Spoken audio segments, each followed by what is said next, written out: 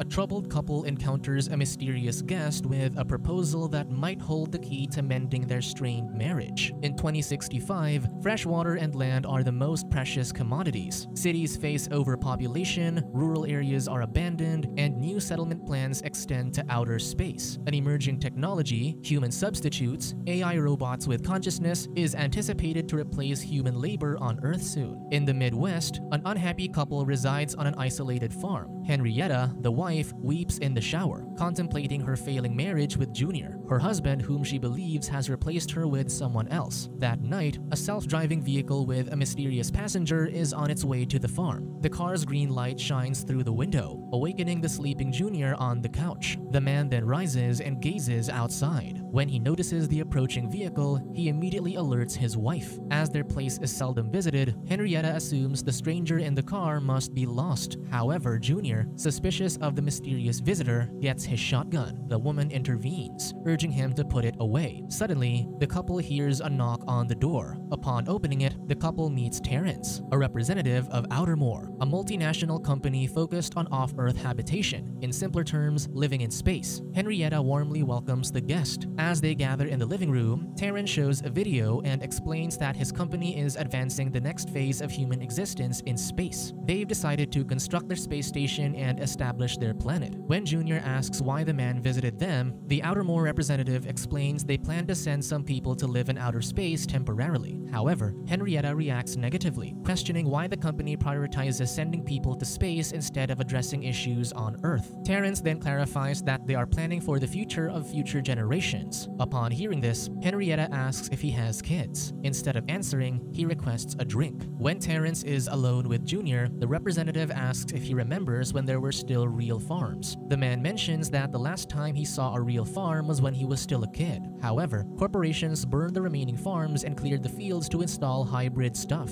Unbeknownst to them, Henrietta is eavesdropping on their conversation near the door. Henrietta then interrupts their conversation and enters with the drinks. Shortly after, Terrance explains that he is assigned to handle the couple's file. This statement prompts the confused Junior to question his wife if she signed them up for anything. However, Henrietta denies doing so. Terrance intervenes, clarifying that his company conducted a lottery and Junior has been shortlisted. This means he is qualified to temporarily live in space based on his physical capabilities and specific skills. Upon hearing this, Junior wonders what will happen if he rejects the offer. The guest only explains the concept of conscription, signifying that the man is obligated to accept since he was selected. However, Junior feels upset, asking Terrance if he's threatening them. In response, the representative explains that this could be an opportunity for him to become a hero, suggesting that it could also be a chance for them to live better lives. This information excites Henrietta, who finds the proposal appealing. When Junior asks how long the shortlist is, Terrance explains that nothing will be decided in a couple of years but reveals that the tests usually operate on 2-year cycles. After the discussion, Junior walks Terrance to his car. Before the representative leaves, he advises the man to comfort Henrietta, understanding that the news can upset her. Upon the man's return, he discovers his wife preparing to sleep. Despite his insistence on an immediate discussion, she suggests talking the next day because she doesn't feel well. Shortly after, she requests him to sleep in the guest room. The next morning, after Junior goes to work at the poultry processing factory, Henrietta heads to the basement to play her old piano, something she only does when he's not around. Shortly after, she rides her bike to the roadside diner where she works as a waitress. That evening, the couple talks over drinks. Junior tries to reassure his wife, mentioning that the Outermore representative won't select him because he has little to offer. Suddenly, Junior asks his wife to refrain from wearing the shirt she wore on their first date. He explains that the more she wears it, the more worn out it will become. Upon hearing the sweet remark, Henrietta smiles and asks him what else he can remember from that day. In response, he recalls that they were happy. As a result of their discussion, the wife touches her husband while he sleeps in the guest room, leading to a romantic moment. The next day, they wake up beside each other. Henrietta initiates a conversation about their marriage. Junior says he has never doubted marrying her in the last 7 years. The woman then realizes she has been distant, driving her to apologize to her husband. Following that interaction, their relationship begins to heal. A year later, after a dust storm, Terrance revisits the couple, informing them that Junior has been officially chosen because participants must be from different walks of life wife to understand life in space better. However, Junior insists that the representative should choose someone else. However, the guest explains that there will be compensation to persuade him to agree to the opportunity. Shortly after, Terrance informs the couple that he will live with them for a while as part of the procedure. He will conduct research, observe, and collect data during his stay. He also reveals that Junior will leave in a few weeks, causing Henrietta to cry. To comfort his wife, Junior embraces her tightly. Later that day, Henrietta emotionally prepares herself for what will happen. Although she forces herself to smile, her anxiety manifests in other things. When Junior arrives home from work, he catches Henrietta throwing his stuff away. He tries to calm her, but she panics and suddenly cleans the house, knowing that Terrance will stay with them soon. Later, she spots a beetle while putting some clothes in the closet. Upon seeing it, she worries about an infestation, but Junior volunteers to handle the bug. However, as the man stares curiously at it, he wonders why it's not moving. The following day, Junior leaves his job halfway through his shift and visits Henrietta at the diner where she works. To spend quality time with his wife before his departure, he drives her to a dried-up beach, and they kiss each other passionately while standing on the pink sand. Later, they share a romantic moment in an abandoned location and playfully chase each other in a spacious field. Before the sun sets, Henrietta spots a lone horse and tries to touch it. Suddenly, Junior sees a cloud of smoke from afar and runs to check on it, prompting his wife to follow him. As the man rushes, he passes by horses running in the opposite direction. Then, he sees a burning house, thinking that it's theirs. He also spots a swarm of beetles heading towards the flaming structure. As Junior is about to run towards the flames, Terrance interrupts him, restraining him. Behind them, Henrietta tells the man not to hurt her husband because it's not his fault. The next day, Henrietta wakes up Junior, informing him that someone had just burned an old barn the previous night. Disturbed, Junior believes something wrong is happening, and they're in danger. However, Henrietta only tells him that he was the one who went into the fire, asking him what was in the flames that attracted him to it. Suddenly, Terrance enters the bedroom, hoping Junior's act wasn't intentional so he could avoid leaving. In his defense, Junior asserts that he didn't do it on purpose. The man also learns that he sustained a shoulder injury and was operated on while unconscious. That evening, the Outermore representative prepares a drink for the couple, understanding their upcoming separation will be difficult. However, he assures them that their sacrifice is for the greater good. When Junior asks why he's following them, the representative explains that he wants to keep him safe as a participant and his wife. He then reveals that while he's gone, Outermore will ensure that someone will be with Henrietta to keep her company and preserve their marriage. However, the couple finds the idea ridiculous since Henrietta can handle being alone. In response, the man reveals that the replacement wouldn't be a different man but Junior's clone. As a part of developing this replica, the guest explains that he will conduct a series of interviews throughout his stay, aiming to observe their daily routine. Over the following days, Terrance records Junior's every move and asks him questions about his marriage. Simultaneously, the participant's shoulder injury heals, and he begins exercising physically and mentally for his upcoming trip to space. During one test, Junior faces the wall. Suddenly, Henrietta interrupts, worried about her husband's situation. Despite not being allowed inside, she kisses him before heading out of the room. After the wife leaves, Terrance advises Junior to inform him if his wife begins acting oddly. He explains that for their marriage to survive, the participant's clone must understand everything, including private details. Unbeknownst to them, Henrietta is listening to their conversation. The interview then begins. When the representative asks if Junior has cheated on his spouse, the man reveals that he never did. He also discloses that Henrietta has never cheated on him. However, these sensitive questions soon frustrate him, prompting him to leave. Shortly after, Junior heads down to the basement and sits beside Henrietta as she plays the piano. Suddenly, she wonders why her husband isn't stopping her from playing because he usually does that. Upon hearing this, Junior feels confused. The woman then clarifies that he permanently established a routine she must follow, wanting her to be a traditional wife rather than a woman with dreams. The next day, Junior discovers Terrance's device playing Henrietta's interview. He also sees photos of his wife in the representative's belongings. This immediately disturbs him. Suddenly, he notices a hole in the wall in the bedroom, realizing that someone is peeping through it from the bathroom. In their conversation, Henrietta discloses to Terrance that Junior no longer sees her for who she is. The woman also shares that she feels she has lost her individuality, worrying that she'll never get it back. Upon hearing this, the guest advises that she no longer needs to conceal her true self. He encourages her to use the replacement as an opportunity to be seen by her husband again. He assures her that Junior's clone will behave just like when she first first knew her spouse. While Junior is sleeping, Terrance squeezes his face, making it hard for him to breathe. Then, a couple of Outermore staff members appear in the background. The following day, Junior awakens and sees a tipsy Terrance interacting and drinking with Henrietta. He immediately feels jealous and advises his wife not to talk to the guest alone anymore. However, when he tries to embrace her, she only walks away. Later, Terrance prepares Junior for another interview and puts a bracelet on him to check his hydration levels. During the interrogation, the man doesn't find it appropriate when the representative asks about his wife's private preferences. Eventually, he breaks down, ranting about how people are disgusting and just want to be seen. Out of his frustration, he starts punching the walls. The noise leads Henrietta to knock behind the door, but the smiling Terrance reassures her that Junior is okay. While showering, Junior attempts to remove the bracelet, becoming frustrated when he can't get it off. He then sits on the bathtub and starts laughing, contemplating how ridiculous everything is. Then, he faces the mirror and cries, prompting Henrietta to comfort him. After spending a romantic time together, Junior tells her to start a family when he returns from space. His wife then agrees. That morning, Henrietta departs with Terrance. Alone at home, he cleans up the bloodstains on the wall from the previous night's punches. Afterward, he pours the pail of red fluid onto the field. While gazing into the distance, he spots a strange man behind a trunk, prompting him to rush home and load his shotgun. When Junior looks out the window, he sees people running on the field, compelling him to confront them outside. As the armed men follow his enemies, he spots a spaceship above him. He fires at it, thinking the intruders have escaped. Suddenly, a stranger in a suit punches him and sticks a blinking dot on his nape. When Junior regains consciousness, he walks home and sees Henrietta returning to their house. Once inside, he heads upstairs and hears Terrance speaking with another guy. While in the bathroom, Junior realizes that his wife is listening to a recorded conversation between him and Terrance. While holding the device, Henrietta hears her husband's honest thoughts about her piano playing, realizing he believes she is trying to be someone else. Afterward, she returns the recorder to Terrance, who asks her how she feels about everything after experiencing her husband's replacement. In response, the woman shares that she always had this fantasy that there was an opportunity outside her married life. She discloses to the representative that she can only fulfill her wish if she dares to let everything go. Junior is heartbroken upon hearing Henrietta's intention to depart, leading him to tears. She also reveals her plan to leave a blank letter for him. Terrance assures that he will support her once she has made a firm decision. Upon hearing this, a furious Junior realizes that Terrance is his replacement, not a clone as promised. He then interrupts their conversation and confronts the representative aggressively, accusing him of lying. Henrietta then intervenes, explaining to her husband that his assumption is wrong. The following morning, the woman cuts her hair. That night, a spaceship arrives, and the real Junior returns, revealing that the man spending time with Henrietta from the beginning was the clone all along. As Junior sees his cuffed replica on the floor, he feels amazed that they look identical. On the other hand, the clone feels devastated upon seeing the real him and realizing that he's the replacement. Terrance then explains that Junior's first day in space is also the clone's first day at the couple's house. He activated the replica with his car's green headlights, designed its memory by feeding it information from the real visits, and studied its total capacity for human connection. Realizing he's not real, the clone breaks down and calls for Henrietta, who runs to comfort and kiss him for the last time, revealing that she has fallen for him. Shortly after, the Outermore staff takes the mourning woman outside to prevent her from interrupting the procedure. Inside, the real Junior watches as his clone weeps. Before the deactivating procedure, Terrance congratulates the replacement for his significant contribution to humanity. Shortly after, individuals in protective suits apply a sealing fluid to the replica, encase it in plastic, and extract the air, ensuring a secure closure. The following day, Junior and Henrietta are left alone at home. However, the woman is still saddened by the clone's demise that she cannot make love to her husband properly. During dinner, Junior confronts his wife for falling for the replica. In her defense, Henrietta tries to explain that she didn't see it as cheating because the clone allowed her to reconnect with the version of him whom she first fell in love with. In response, Junior asserts that what she felt for the replacement is not genuine. When Henrietta tries to remind him of their dreams, he insists that they are meant to stay on the farm and that no other opportunity exists for her. summer. Suddenly it rains, prompting Henrietta to go outside and enjoy herself. She tries pulling Junior to join her, but he pushes her away and enters the house. Frustrated, the woman later plays her piano and eventually breaks it. Junior sees a letter on the dining table addressed to him the following day. Upon opening it, there is no message, revealing that Henrietta has carried out her plan to leave for good. While Junior is at work, Terrance visits the house and discovers that the woman has departed. Meanwhile, the clueless husband tries to search for his wife at the roadside diner, but she's nowhere to be found. That afternoon, Junior attempts to pick flowers for his spouse and then places them in a vase. However, during dinner, he cries when he realizes his wife is never returning. Suddenly, a green light shines through the window, and Henrietta arrives, comforting and assuring him that everything's okay. They share a romantic time that night, and following that encounter, their relationship improves. One morning, Henrietta notices a beetle on the sink and remarks that she has never seen one before, prompting Junior to crush it. Afterward, the couple shares a sweet moment, dancing and singing together. Unbeknownst to him, the real Henrietta has boarded a plane, excited to start a new chapter of her life and fulfill her dreams. Subscribe to watch more videos like this, turn on notifications and leave a like to help the channel out. Thank you for watching.